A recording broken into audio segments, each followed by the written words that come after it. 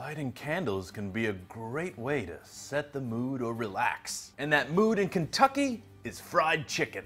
Hey guys, I'm Patrick Jones for Buzz60. A company called Kentucky for Kentucky has a line of scented candles, one of which is fried chicken flavored. The company says it smells exactly like what made the Colonel with the great facial hair famous. Although, if you light a fried chicken candle in your home, don't be surprised when the scent travels and leads strangers to your door like Bugs Bunny being drawn to carrot stew.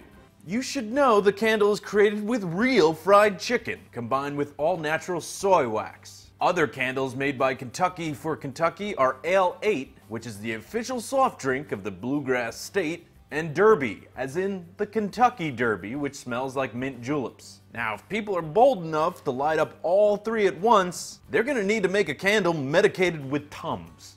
Buzz60, now you know, pass it on.